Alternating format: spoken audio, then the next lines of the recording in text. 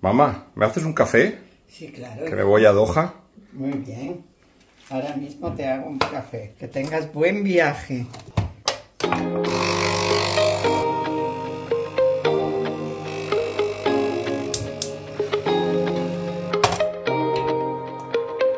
Gracias.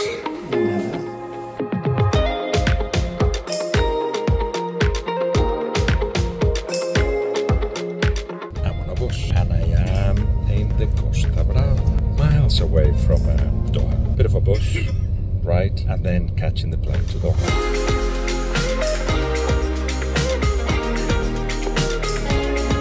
While I'm trying to get my gate for Doha, reacting quickly to the news that Luis Enrique is out, or the federation decided not to renew his contract. I think it was just the logical decision, not so much about the results, but it just felt like their journey was over. Luis Enrique was offered to renew a few months back. He said no, let's see on the World Cup, and it just felt like, even though Luis Enrique said it'll be down to the president, it just felt like change was needed. I would have kept him, but I would have kept him telling him, what do I know, right? But telling him, how about if we change certain things? There were a bunch of things that we didn't do that a competitive side has to do, and I'm sure that he's prepared it, but didn't come off on the pitch. We were consistent, top of the World Cup qualifying group, semi-finalist of the European Championships, and don't forget that against Italy in that semi-final, we were brilliant. And that's the thing about this side, that they were able to do against bigger sides a much better display than against Japan or Morocco. Why? Because the way they defend requires other things, very consistent on the edge of the box, other things that we didn't offer. You know, we didn't shoot from outside the box, we weren't very good at set pieces, we couldn't put crosses in because there was nobody to finish them a lot of the time, unless Morata was there, but that's not his main strength. We weren't very physical, we didn't move the ball fast enough. I know it's hard against 10 behind the ball, but we didn't create high tempo, we didn't display well that style. And that's a fascinating thing, the question that we're all asking, and I'm asking myself, was it 2010 an exception to the rule? In World Cups we've been failing since. We'd only beat Iran, Costa Rica and Australia, and before that it was the same. So what is it, the next move? With De La Fuente, the new manager, you're going to have continuation of the idea, but you know, he's won things at with a lower rank, so he's a competitive coach. But what is he moving us towards? More of the same, but more layers, or are we trying something different? With De La Fuente we will have more of the same and more layers. It's the decision that the federation has decided to do, and I want to help with that debate by perhaps doing a talk in football that deals with it. What is playing well and what do we have to do? There's no clear references now. There's no Johan Cruyff. We heard Jorge Valdano, Cruyff, you know, and that side of things for a long while, and that took us to winning a World Cup, 2 European Championships. But where are we now? Where are we now, and what is football now? And I've been an advocate of that style. I just wonder if you need to show more layers of that style, be stronger physically, be faster, other things that perhaps we'd abandoned with a midfield that had Gavi, Pedri, Busquets. You couldn't do quick transitions there. The 50-50s, it was hard to win a lot of battles. Leave all those questions there. But anyway, going through, and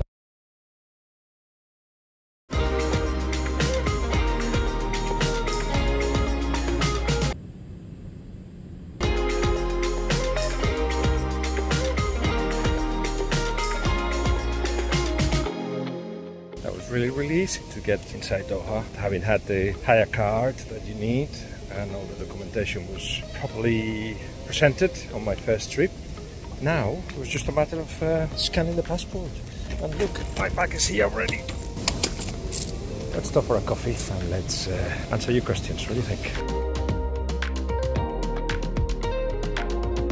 Hot karak is what I'm having, which is like chai latte. Right. Loaded. Right, here are the questions. Umair Khalid says, do you think successful club managers are viable in international football, or does it require a different approach? Very interesting question. Because Luis Enrique tried to do things that he wouldn't do at club level, but others that he did. Like the insistence on an idea and grow through that idea was perhaps something that you would do with time, and when you're able to sign players, but when you don't, you have to realize what you've got, and perhaps what we saw was that we don't have the players for the way which Luis Enrique wanted to play. And yes, he didn't add layers to the side because perhaps he thought with what he was doing was enough. And I insist on this. Spain was the most consistent side in the last 2 years in Europe. It's just that come to the World Cup, we didn't show the bravery, we didn't show alternatives and all these things that I keep talking about. So at club level, you earn more money. That's one important thing. You have more time to influence things. That's another important thing. And at international level, you earn less. So you get a lot of managers that have been at the end of their careers, or managers that are starting, not good or bad, but managers that haven't got the experience that you will get at club level. Because really they don't have a lot of time to influence things. So they're not the best managers, but as I say, they just cannot do much with what they've got. So a lot of what happens in a World Cup has to do with the quality of the individual. Organising a side, almost anybody can do that, especially defensively. Spain tried something new, which was an organised attack. You can see that it requires much more time or the quality that we didn't have. So in a balance, players are more important than managers. Dinesh Rihal, who is a regular in these videos and questions, he says 2 questions. Are Argentina good enough to beat the Dutch? I love Argentina, but they don't fill me with confidence. Because you don't relate, Dinesh, Argentina with playing well, but they are playing well. Playing well, what is that? I need to ask this question to more managers in the next few days. What is playing well? And it's maximizing your potential, making sure that you're difficult to beat, and that you have an extra thing that helps you win when, as a team, you cannot do that. Argentina have got all of that. Second question, should World Cup be treated as the trophy that defines a player's legacy? For example, the notion that Leo cannot be the greatest because Argentina didn't win the World Cup, should we question that? People tend to ignore what a mess Argentina have been all these years, that Higuain missed a golden chance in the first half against Germany, let me add, with 0-0 still, and that Argentina just don't have the quality to win against Brazil or France or even Portugal and England. I think they have, but I know exactly what you're saying. It's impossible. This debate has got only one answer. People have decided that the World Cup is the one that produces the legacy because everybody's watching it, but it's 7 games. It's a tournament that takes place in a month. I mean, Messi was in bad physical form in a lot of the World Cups, still managed to get to a World Cup final, but imagine this one, he, for whatever reason, he got injured and wasn't here. People would say, he wasn't great, he wasn't as great as others. And how wrong would that be? For me, he was the greatest. He's the greatest, of course. He's the greatest. Medvez says, for all credit Messi gets, does he get enough for what he's achieved with this very average Argentinian team? He has literally carried them since his debut, and his performance at Copa was statistically the most dominant by an attacking player ever. I completely agree with that. Messi has been outstanding. Against Australia was the best individual performance that we've seen in this World Cup. He's not really carrying the team. The team actually plays for his strengths. So Julian Alvarez does a lot of work without the ball and with the ball, stretching teams. Di Maria goes 1v1 and beats the teams a lot. The midfield has now got really good balance. I love Enzo Fernandez. I think he's going to be a great manager, a great player. McAllister as well. Even De Paul now is, I'm growing to like him. And at the back, they solid, so they play into his strengths. For him to actually be influential in the last third on the edge of the box, that's where Messi is right now is his best. And the team is helping him with that, so he's not doing it on his own. Akwasi Amankwa says, could Messi retire from football if he wins the World Cup? No, he's got loads to do. As it stands at the moment, with Barcelona not offering anything, as I keep saying, he will renew his contract with PSG. That's the first choice, I think, right now.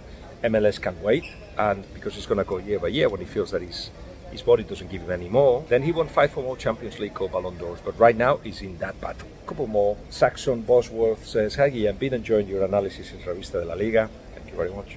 I'd love to hear your perspective on the conversation around the Brazil celebration. Isn't that joyful life what's all about? Absolutely. Let them celebrate whatever way they want. I felt like a kid watching Brazil in the first half, especially against South Korea. It was wonderful. And the way of celebrating, the way of continuing that joy is dancing. Even the manager dance. Isn't that great? For Europeans, mostly. Not Africans, not Australians, even though that, I don't know, European thinking maybe, but Europeans are the ones who moan a bit about that. Let them be. Tite was very clever, Chita, the manager, when he said, I dance because that's how we communicate. I'm using their language to get close to them. Absolutely. I wanted them to score more goals, to celebrate that way, because I knew it was going to hurt many. Let them do that. I'll leave it here. I'm going to go home now. And Coffee with Guillem, there'll be another one very soon. Bye-bye.